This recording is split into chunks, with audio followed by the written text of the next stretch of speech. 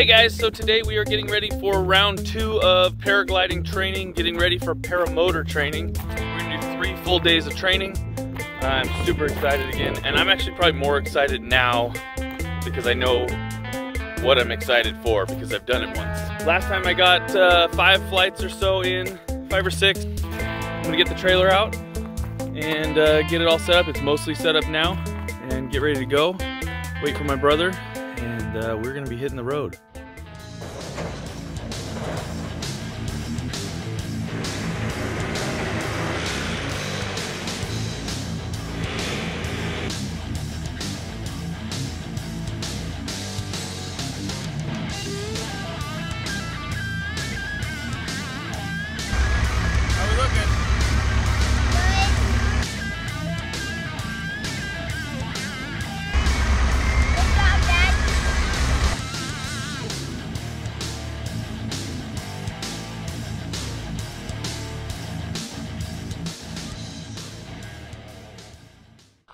All right, so at this point, I'm sure some of you are asking, why did I decide to move it with my tractor instead of my truck, which is just in the garage there? And the tractor just moves around a little easier on the property, and I can maneuver the trailer in much tighter spaces. 2, I'm actually not gonna hook it up just yet. I have a couple of errands to run with my truck, so it's just easier to leave it unhooked for now. So I was just putting the tractor away, and I was closing up the shop, and somewhere up there, where is he? There's a bird. All my doors lift up so that they can fly above them, and they can't figure out how to get out. He's gonna poop on stuff. I don't know that I've even caught him on camera yet. I have no way of getting this bird out of here. Oh, you little jerk. Not my favorite. Oh, there you are. I see you.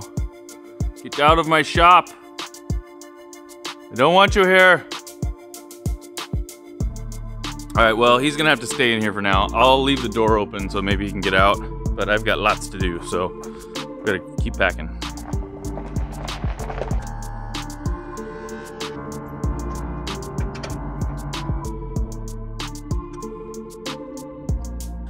All right, so I am done hooking everything up way early. Everything's loaded. I'm gonna probably run in and clean up the house. I tend to be a little messy, and it would make my wife much happier when I'm gone for the next 3 or 4 days to have the house cleaned. So we'll do that. Actually, I'm gonna do that. I'm not gonna take you to do that.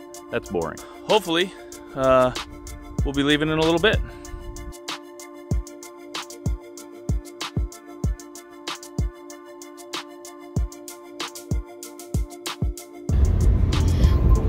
We're good.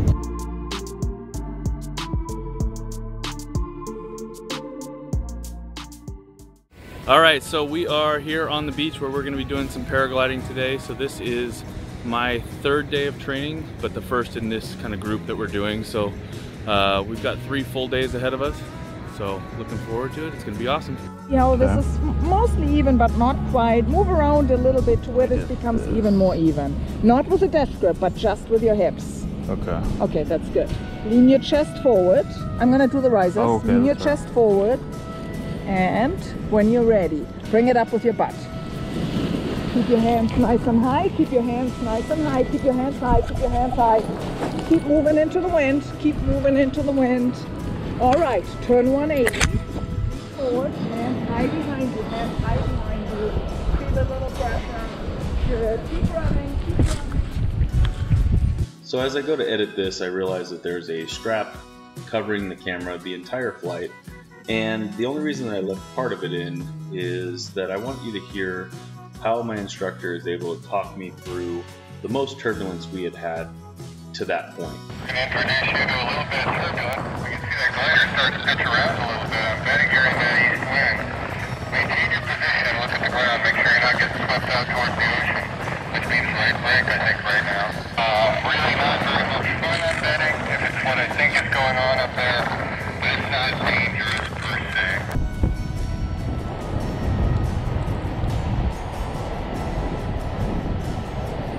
Hello, Adam.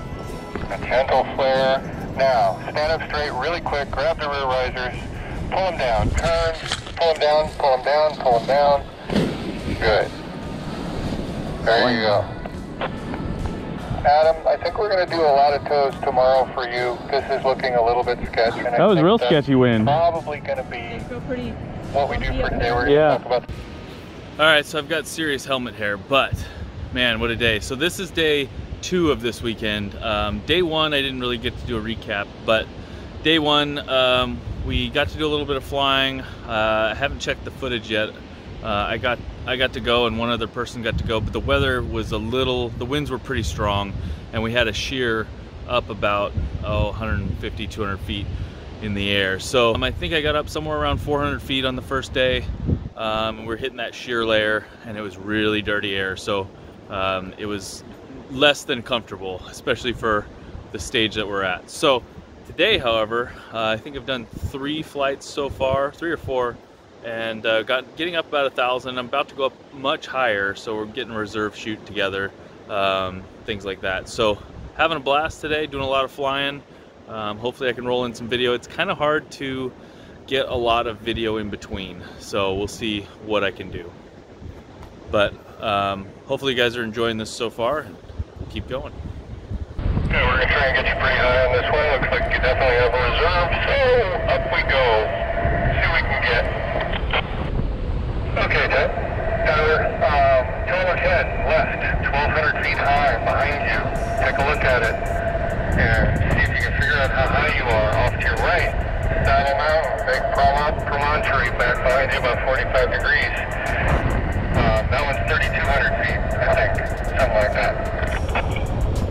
So I'm going to try something different with you this time, just because we can. When this car passes me, I am not going to turn, but you're going to simulate a weak link failure by just reaching down and pulling the release under full tension. You can expect a little bit of a surge, but figure out what to do with it. Damp it with a little bit of brake. Go ahead and pull that release.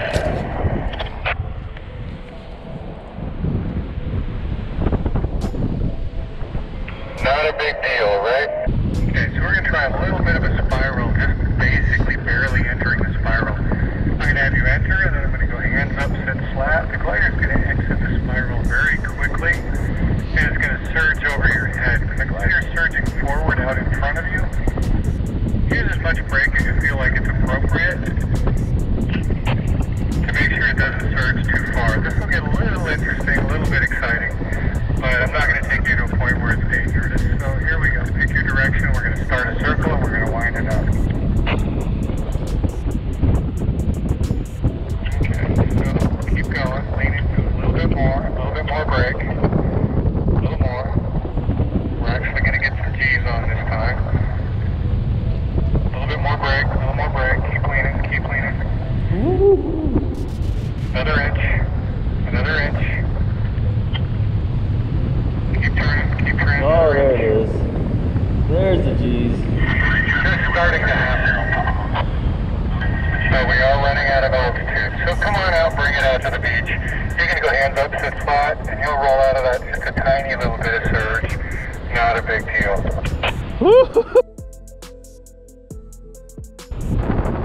See what you can do to get your feet on that speed bar, and we will go from there.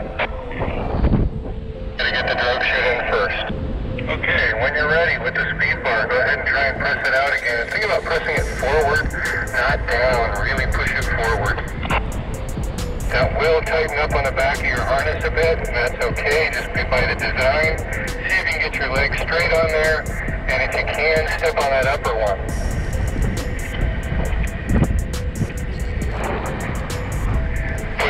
Put it on your toes, point your toes if you can, get that thing going really fast. There you are. I really want you to step off it just suddenly. Step off it real suddenly. Boom, a little bit of lift, very similar, hopefully, to what you got on the toe line when you released. Good. Now we're going to try big ears and speed bar. I want you to go big ears, a 1 and a 2, have the foot on the speed bar. As soon as the big ears are engaged, we're going to go full speed bar, go for it. A 1, a 2, and now press out that speed bar. Get those legs straight. Put your feet on the upper bar. Point them. Check out your glide ratio, your sink rate, all of that fun stuff.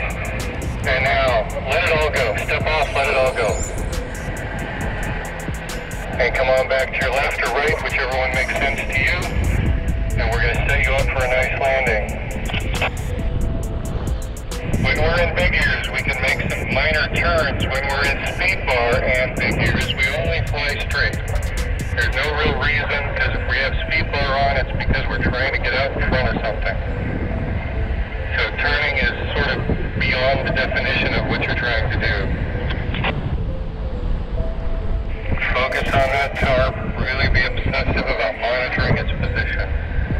Don't just wander around looking at the pretty girl in the houses.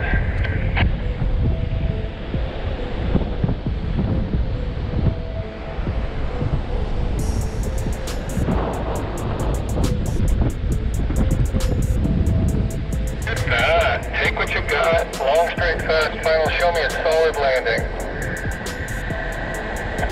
Flare, hard. Move to your right. Nice. Tyler, great job. I think that was the best approach I've seen all day. Excellent. Okay, here's something that shouldn't take too much elevation off your glide path, but it will be quite interesting. If you take a huge deflation, sometimes you get a riser twist. So we're just going to have you twist up in those risers underneath like Maren did in the simulator yesterday. I want you to grab all of the risers at the quick links right at the top of the metal bits at the top of the black. Right hand, right riser, left hand, left riser. And you're just going to twist yourself up underneath it, trying to keep your butt level. Go for it. There you go. Try and hold it. Try and hold it if you can. Do it again. And lean your body to the right a bit. A little more. You'll find that the weight shift is backwards. It's very weird. So, anytime you want to, you let it go. It's hard to hold, isn't it? Well, that about does it for this one. I think I'm going to split this up into 2 separate videos. In the meantime, thank you so much for watching. Please hit that like and subscribe button. Also check out Max Powell's channel for a different take on how to get into paramotoring. And if you are in the Oregon coast area and are interested in this type of training, check out Discover Paramotoring.